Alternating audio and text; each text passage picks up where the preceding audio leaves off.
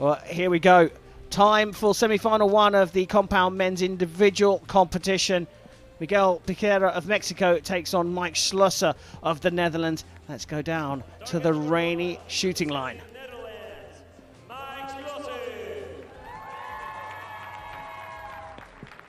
target number 2, representing Mexico, Miguel Becerra.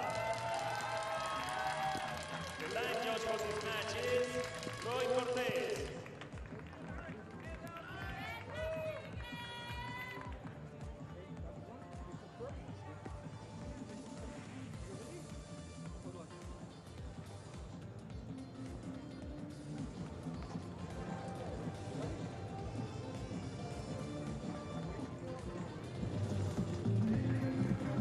Well, introductions done here. Semi-final number one of the men's compound is about to get underway. It's a big ask for this Mexican Miguel Becerra, but he has been through Gerard, Gelantine, Hansen to get to the semi-final.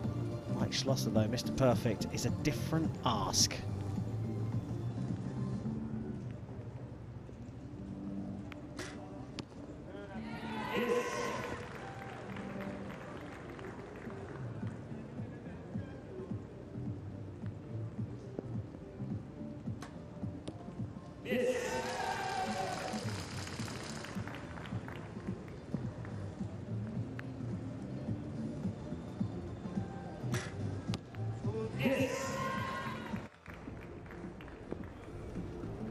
Fabulous start here from the pair of them.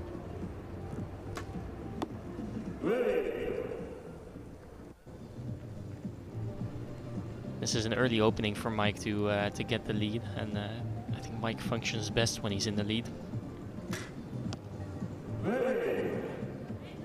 And that is a costly shot, I think, because this gives Miguel the idea that it's okay if I shoot a 9 every once in a while, because he also makes mistakes, so it can give him some confidence in this match.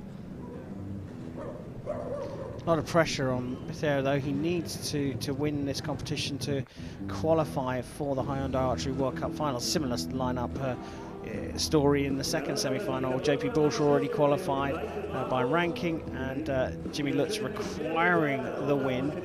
But interesting, we saw Nico Vino, we see him in the background here, front row behind the shooting line in the red top, long sleeve top with the cap. And the Austrian has a chance of qualifying, but he needs the results to go his way, right? So if Becerra or Lutz win this, he drops down the rankings and misses out on Mexico. So he's basically cheering on Schloesser here. Yeah, he'll be cheering for either one of the European archers in the running still, because that's the two that he would like to win, or he would like to have take the win. Yeah, nervy moments. Jimmy Lutz as well. Isn't there a story there? Braden Gelantine perhaps could miss out. The superstar could miss out if Lutz makes it through. We'll have to look at the ranking points to confirm that, but there's stories abound here. 29 apiece though in this semi-final. Let's get back to the action on the range.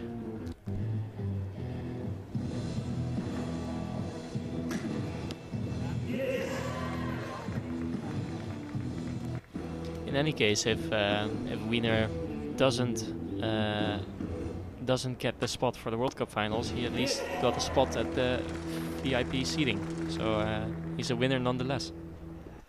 Always glass half full, Chef Vandenberg. Is it hard for you to commentate on your countryman? It's difficult to not root too much for him, because obviously I try to be not too biased in my seat right now.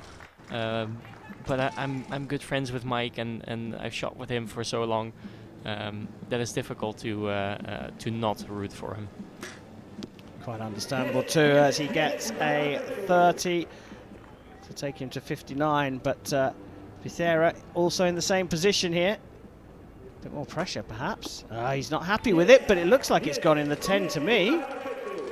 Why did he give that little grimace then? That was a really good question. I wish I knew this this time. But I'm happy to see that Mike looks relaxed and he looks calm and he looks like he's having fun. So that's typically a sign that things are going well. Becerra is maybe not the guy that smiles too much during a match, but he did smile when he won the mixed team bronze earlier. And the first smile we saw from him was after the match when he shot the 10 that he needed to take the match. So it might be that he's just he's this stone-faced killer on the field, and then yeah, if he gets the job done, that's when he allows himself to smile.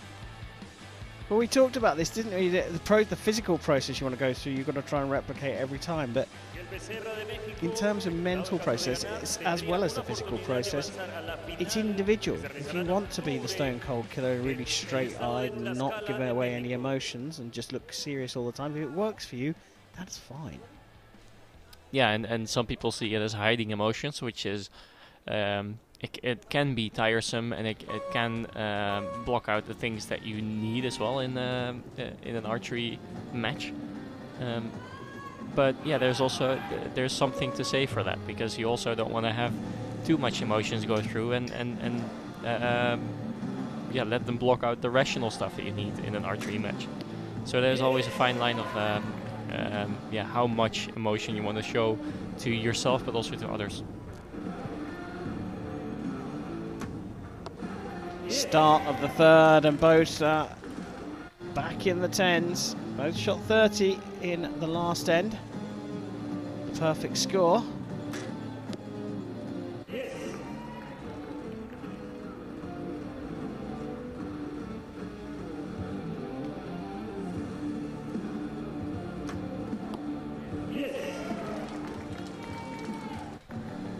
This is some really high level shooting. They've both shot 1-9, but for the rest their groups have been really small.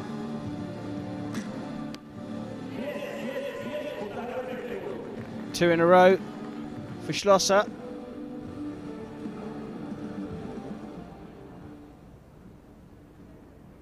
Bit of movement there. Two in a row though for Miguel Becerra, and there is absolutely nothing between these two. No, it seemed like he wasn't too bothered with that little bit of movement that he had. I think he knows when to, you know, start extending and start making his shot happen. And I don't think he's too bothered by a bit of movement in his sight picture.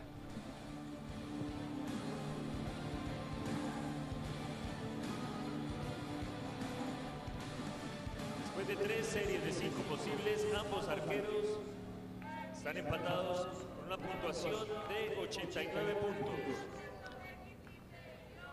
Yeah, I think at the level that these shooters are at, in the top 4 of the World Cup, they will know at the instant the release aid goes off, or you make the release aid go off, because they both shoot a thumb trigger. A little bit of different tactics in how they operate them, but they both yeah, have a thumb activated trigger device. They know at the moment the arrow leaves the bow if it's going to be in the 10 or in the 9. So it's just it's a matter of having the right frame of mind to realize if it's going in or not, essentially. Well, they've both been putting it into the centre of the target. The start of the 4th end of 5. Nothing between them. Schloesser to shoot first.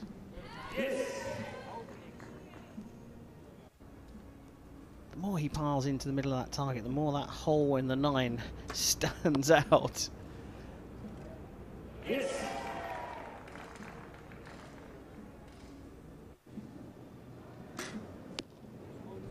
Incredible. He wasn't too happy with the shot. I think it went, the release went off faster than he would have liked, but luckily his sight was where it should have been. This is phenomenal shooting from the pair of them.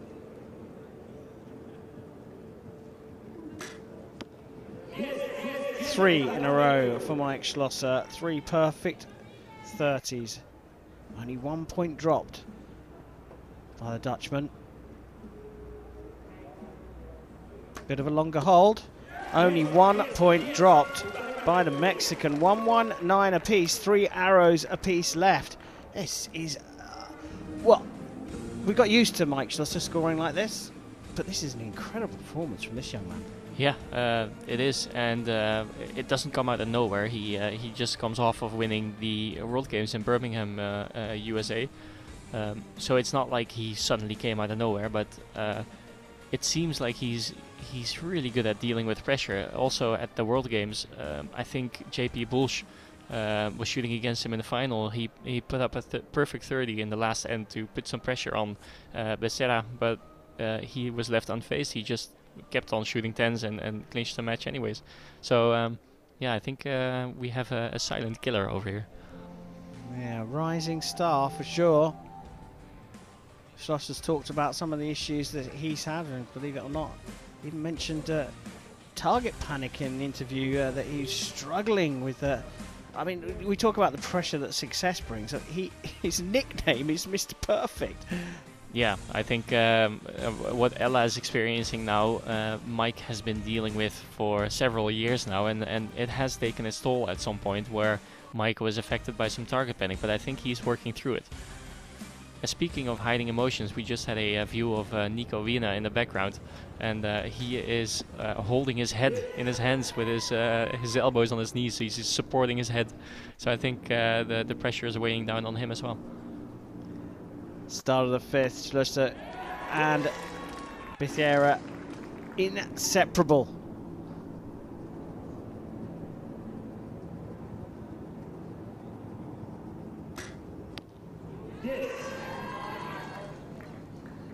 So a little bit of a sigh of relief there. So definitely some tension building.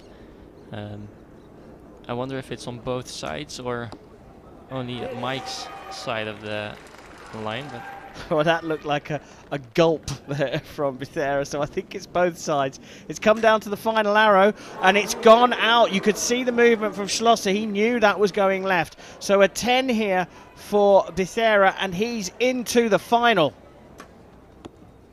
Oh, and he puts it into the 9. It had a feeling of a shoot off this one, and that is exactly what happened. Was that a bit of a quick shot from Becerra? It was, and I think a bit of a quick reaction, because I think he thought that arrow was going to go into the 10 because he was celebrating already and he was happy walking off the line. So even though I said you can feel if an arrow goes into the 10 or the 9, I think his feeling was a bit, you know, it was smudged by some nerves there.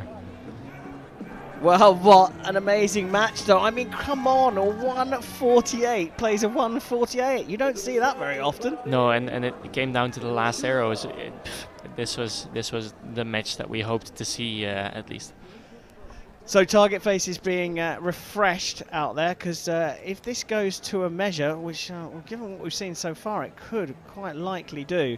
They don't want to be, the judges don't want to be affected by any other holes in the target.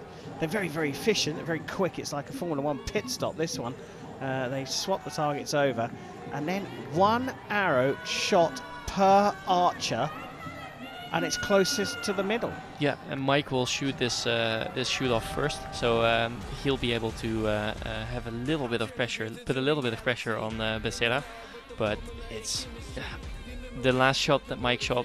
You could see that it was not the shot that he likes to make with his. Normally he puts his thumb on the peg, he just keeps pulling, and then it goes off. This one you could see that he just made a fist really fast, and it was like a. Like I was saying before, it was almost like shooting on command, but that's not his style of shooting, so it's not the shot that he would like to make.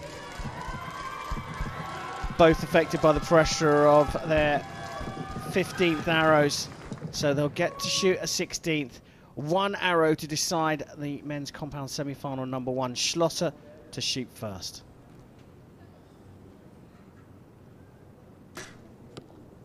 Well, there was a lot of movement there just before the arrow went off by his standards. Becerra, all he needs to do is get this into the 10. And he's right in the middle of the target. What an amazing win for Miguel Becerra, winning a shoot-off 10-9 after a formidable match. 148 plays, 148. A warm hug from Mike Schloesser. He's already qualified for the World Cup finals with 2 stage wins this season. but Miguel Becerra keeps his dream alive here in Medellin.